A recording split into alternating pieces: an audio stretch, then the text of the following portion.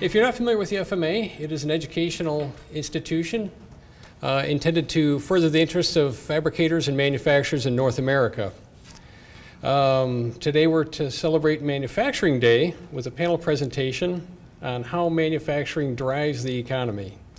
We are celebrating this week on October 7th, the 5th annual Manufacturing Day, which consists of open house events conducted all across the United States to encourage young people to explore opportunities in careers in manufacturing.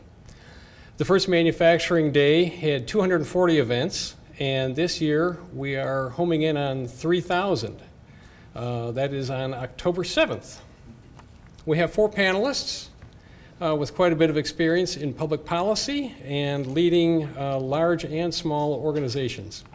Our first is Stephen Gold, who has 3 decades of executive management, law, public policy, and communications experience, serving and representing U.S. manufacturers in their efforts to become more competitive.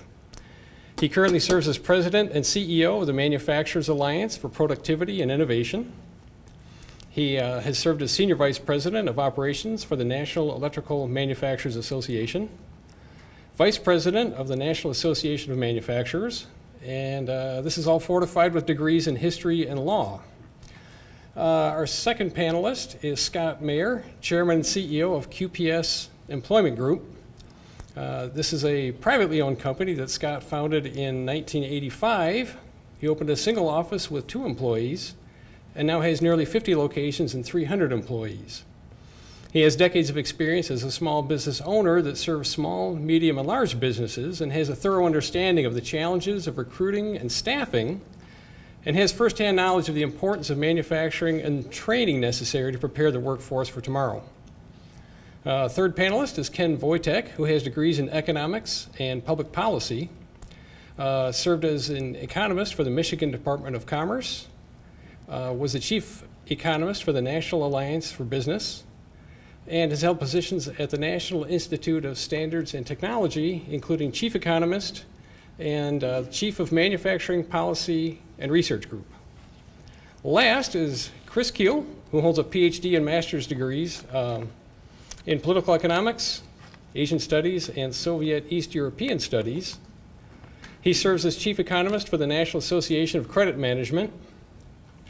He's an economic analyst for the Missouri Society of CPAs, economic analyst for FMA, and he's a managing partner of a business he founded, Armada Corporate Intelligence.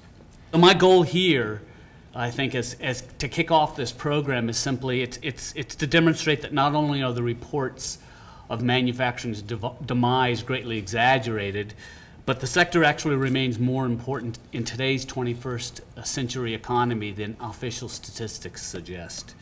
Now, there are those who say that, we're trending toward a pure service economy. A lot of well-known economists have said that over the last 15, 20 years, but they miss an obvious but rarely acknowledged fact, and that is manufacturing goods are ubiquitous in every facet of our lives. Why do official statistics, and when I talk about official statistics, and I'm talking about the federal government statistics, why do they undercount manufacturing's contribution? What I'm going to do is I'm going to give you 3 things that we discovered about official statistics. And it's not the government's not trying to undermine manufacturing. There's a reason why they did this, but it does in fact lead to an undercounting of manufacturing statistics. So the first one is the government categorizes manufacturing activity under 3 North American Industry Classification System NAICS codes, 31, 32, and 33. But only the economic activities that are completed or done at the plant level, the establishment level, are included. That means all manufacturing-related work that's not performed at the plant site. Now think of R&D, engineering, corporate management, logistics, operations, marketing. They're not counted within manufacturing's NAICS codes. Next, government only measures the value of manufacturing's upstream supply chain, which assumes that manufacturing's value chain actually stops at the factory loading dock. The problem with that is that there are thousands and thousands of establishments in this country, tens of thousands, that have been created on the downstream sales side that are only in business because we make products in this country. When calculating the official size of manufacturing, official statistics only include the value of goods sold to final demand. Now, for the economists on the panel in the room, it's fairly complex, but the fact is that the final demand means you're selling to an end user. You're selling to households, you're selling to government, you're selling to businesses, you're selling for export. The goods that are made as intermediate input for non-manufacturing supply chains, for instance, gypsum, that's sold to the construction sector's supply chain, that is not included in the manufacturing. That's included in construction's economic activity. So we, of course, included the value of that in the manufacturing footprint as well. So such a narrow definition, official definition of manufacturing, does help explain why manufacturing's footprint is understated, and it explains why we decided at MAPI and in Forum to go ahead and undertake this study. In terms of jobs, upstream supply chain adds 15.4 million jobs, downstream sales chain adds 23.5 million jobs, and manufacturing that's sold to non-manufacturing sector supply chain streams, 3.2 million jobs, a total of 42 million jobs, more than 42 million jobs. So when you take a broader look that we have, and I think a more accurate look, a more accurate accounting of the manufacturing footprint, while the official statistics suggest that manufacturing is 11% of GDP and 9% of employment, in fact, our estimates come down to, boil down to 33%. Manufacturing represents 33% of the GDP and about 33% of total employment.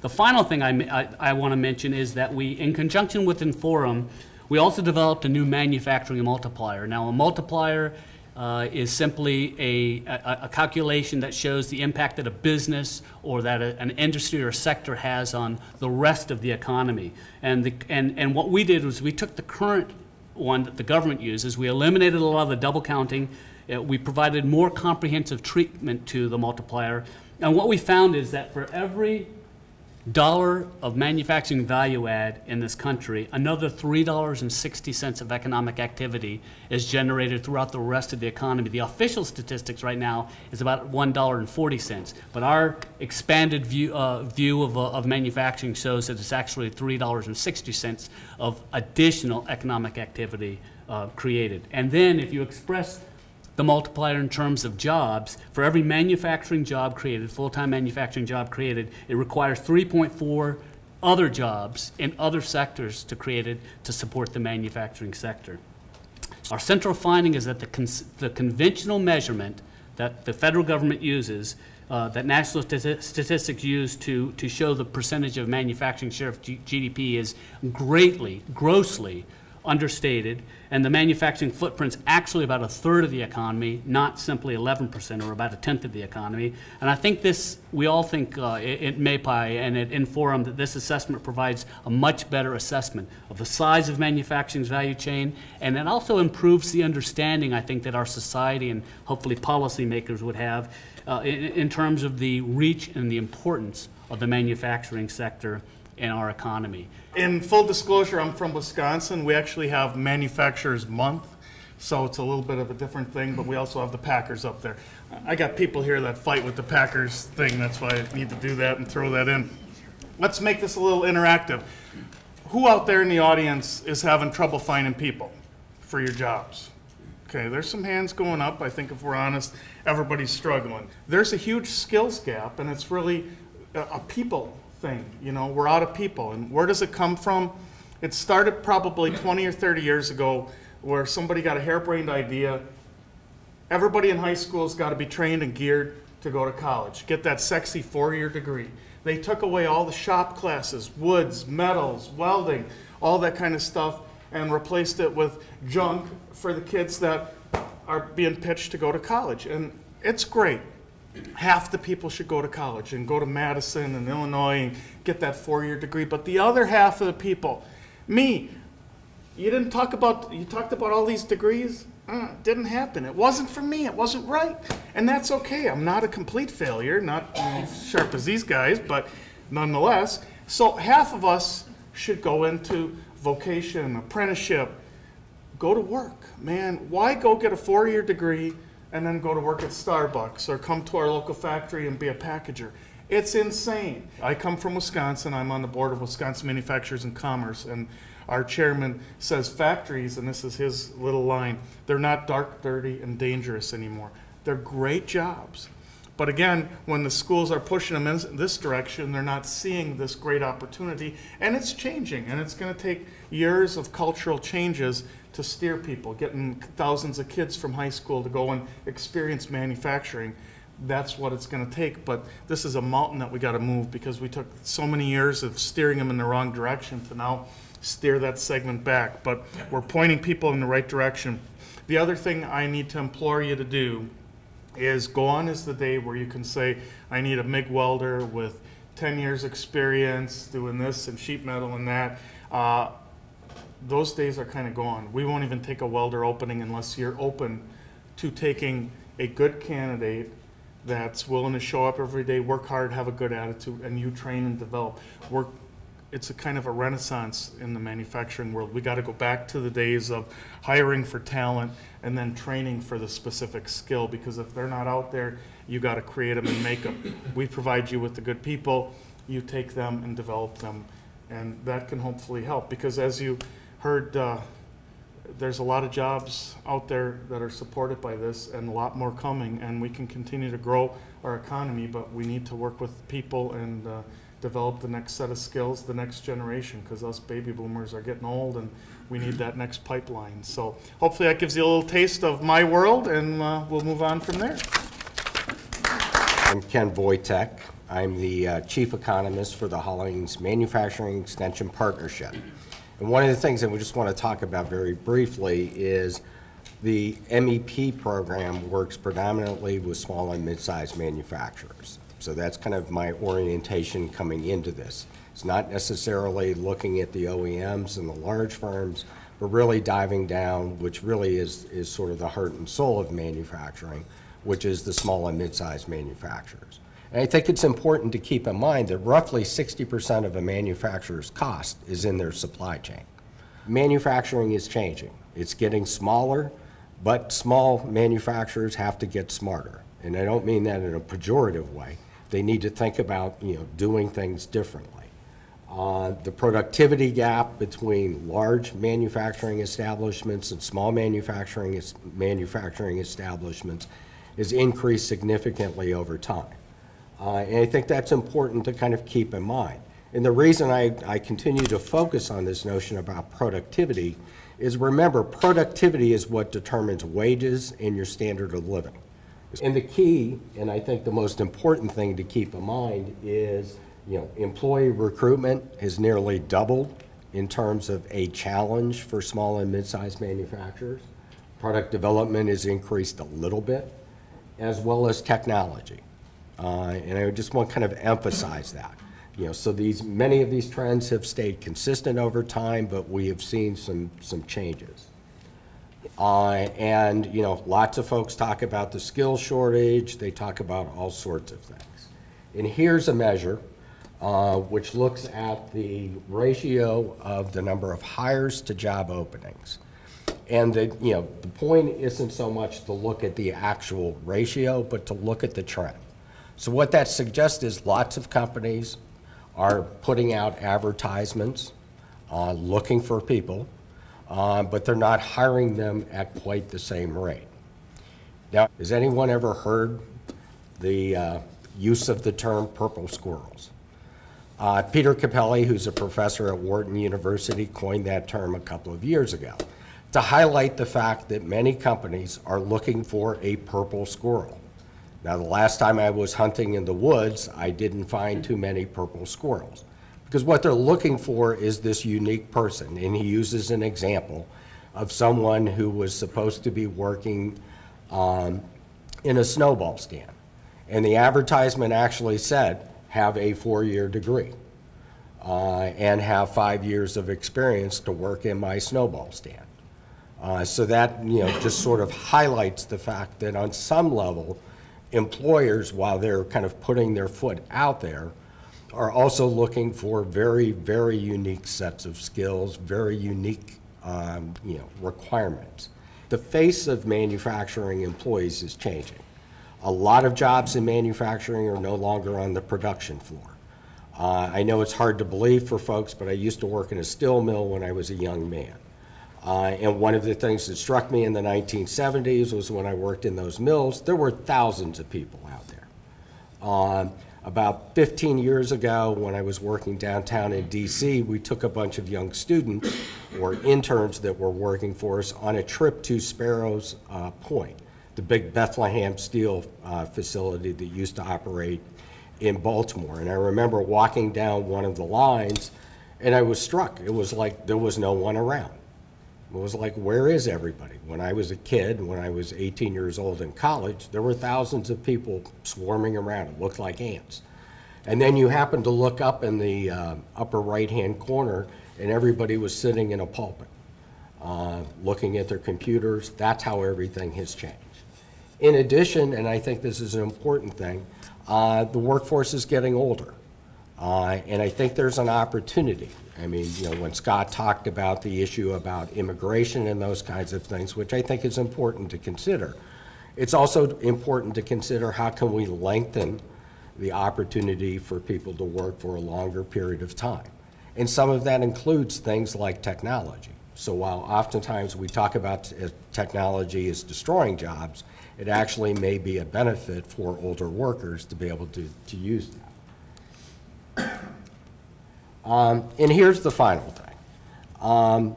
So you're a small manufacturer, and you're sitting there going, you know, geez, the global economy stinks, oil prices have tanked, you know, everything's sort of bad. And I really kind of, you know, what I found in our research is the fact that, you know, there's really three key ingredients for a small firm to kind of think about. The first is what I call talent. So it's important to focus on sort of the human capital aspect. It's also important to focus on technology. So thinking about technology, how can I use that, deploy that. But I also think it's equally important for companies to think about what I call techniques. And that includes things like strategy, operational excellence, and those kinds of things. I think it's also important to look at those as complements and not necessarily substitutes. That if you change technology, it changes the requirement for talent, for skills. If you change some techniques, it changes other things. So I think it's important to kind of, you know, continually sort of think about that as you're going forward. And with that, I'm done. I'm kind of going to be winding up with some comments that kind of weave in amongst the ones we've already heard, because a lot of it is kind of reiterating the problems. I mean, you look at the sort of research that Steve's group is doing, that's one of the great challenges in economics, is that we're never quite sure that we're measuring things the way we should. We have seen a lot of change in terms of technology. And one of the leading critics for the way that we measure productivity from a technological perspective is the economist for Google, Hal Varian, has been harping on this for years, basically saying, look, we're measuring productivity in kind of a pre-technology way. He doesn't necessarily, and few do, know what we replace that system with, but we know that we're doing more with less, we're more efficient. One of the most crushed occupations in the world over the last several years has been administrative assistants. Who needs an admin when you have a phone and a computer? All the things they did 20 years ago. One of the things that we talk a lot about in manufacturing is the global impact, and it's generally seen as a negative. We're looking at competition from the rest of the world, from China, from Asia, and we sort of forget that they're sort of in that same structure as we are.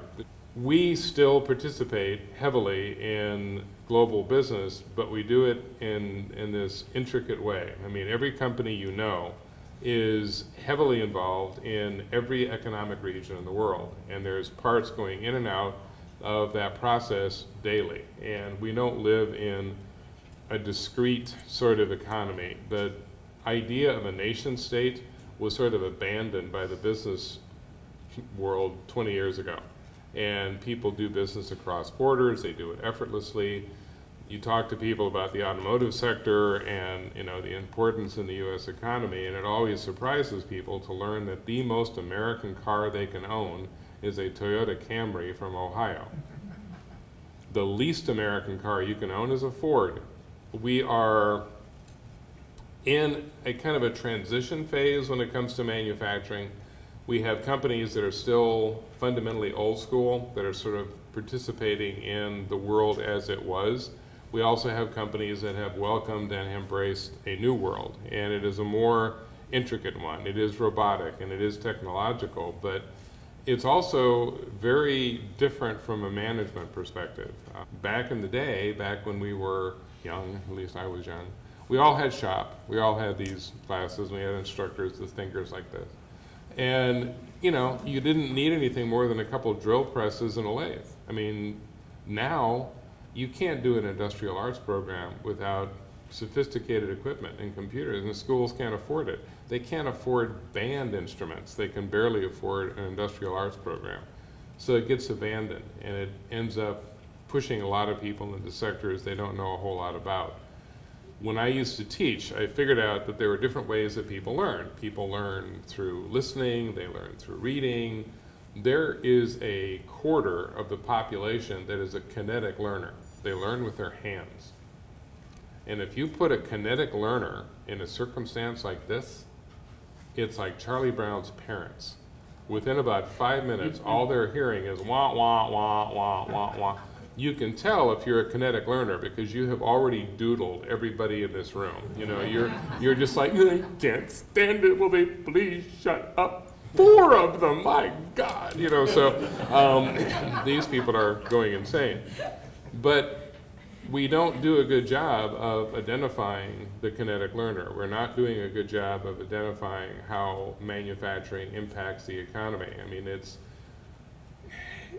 when we compare the way that we measure the contribution of manufacturing to other parts of the world, we're woefully inadequate. As mentioned in the introduction, I'm the economist for the National Association for Credit Management. Credit managers are fascinating people. No one will ever meet one. They are buried in the bowels of every business. They're the ones who are deciding who does and who does not get credit to buy a machine, buy inventory.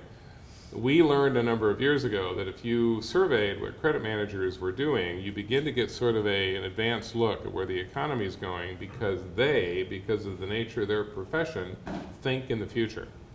Favorable from the credit manager's perspective are sales, applications for credit, dollar collections, and the amount of credit extended. All 4 of those things were fading until last month, and they all hit numbers we have not seen in over 2 years. What we're beginning to get sort of anecdotally, and we'll see if this plays out in the next couple of months, companies, and many of you have been experiencing this, companies have been delaying their purchases. They want that machine. They know they're going to get that machine. They don't want it now. They're not sure what's going on now. They're worried about Brexit. They're worried about the election. They're worried about something. And so they're sort of telling the machine tool makers, I want to be in line. I want that thing. I just don't want it now. I want to see what happens. I want to see if there's going to be an improvement. There is a sense that a lot of the manufacturing sector has been kind of on hold. They have been waiting to see kind of what happens with key sectors. They got very excited about the oil and gas world, and then that kind of fell out from underneath them. They got very excited about the automotive sector. That has started to slow a bit. So they're kind of waiting to see what's the next big thing. What's the next thing that's going to be driving their business. And that's likely to be more global business. So you start to go places like Botswana, and that's just one example of a place most people have never heard of, but Botswana is agricultural and it's cattle country. And what they have done for years is raise cattle and then sell it to somebody else. Now they're doing their own processing. And all of a sudden, they're in the value-added business. All of a sudden, they're making a lot of money. And these are connections that we've developed with these countries over the years. We talk about the importance of immigration. We also have to talk about the importance of keeping those connections open. And I'll leave you with this one stupid example. As I'm walking down the main street of Gaborone, which is the capital of Botswana, I see a purple and white bar. It is mammoth, and it's got wildcat stuff all over it. And I said, why is there a K-State wildcat bar in the middle of Gaborone? They have had an exchange program with Kansas State for almost 25 years, working on agricultural issues and cattle raising and animal husbandry. Today, the world's largest K-State alumni association is in Gaborone, Botswana. And so everywhere you go, it's kind of like, they know what's going on at K-State. They don't know much about the rest of Africa, but they know, it's like very disconcerting. But all the companies that are engaged in that business are beginning to flock to Botswana because that's where that expansion is going to take place. And it provides an opportunity. For a lot of American companies, we kind of missed the opportunity to be engaged in China as it was developing. We were slow. We weren't quite sure what to do with them. They were communists. We weren't sure about this. We're now being offered what amounts to a second chance, that the next developing area is looking for attention, and frankly, they hate the Chinese. If you want to learn more about Manufacturing Day, you can go to www.mfgday.com. If you'd like to learn more about FMA, you can go to www.fmanet.org. We would also like you to go to mfgday.com and fill out a survey. Let us know about your experience with Manufacturing Day. If you have participated in the past, we appreciate that. And if you are interested in participating in the future, we're here to answer some questions, and certainly you can find out more at the website. And in wrapping this up, I'd like you to join me in thanking two people. FMA's president, Ed Udell, is here for opening up the FMA and inviting people in for this panel. And Pat Lee is here. Pat Lee spearheaded this event. There she is. Round of applause for Pat Lee. And thank you much for attending.